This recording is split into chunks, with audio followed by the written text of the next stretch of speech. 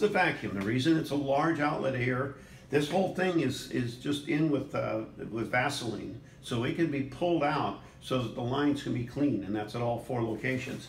But when you're ready to actually use it, you would just loosen this one. I need a tool to loosen it, but that's the connection.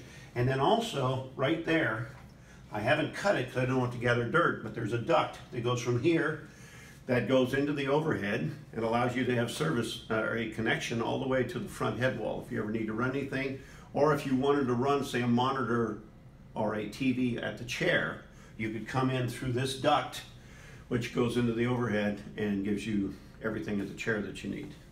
It could also be used for any other item that you needed to run to the chair. Okay. And that's at every location. And what are these on the wall? This is future X-ray.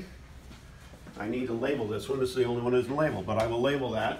This is a control that turns it on and off. So that way, if they ever need to service the X-ray, they can turn the power off.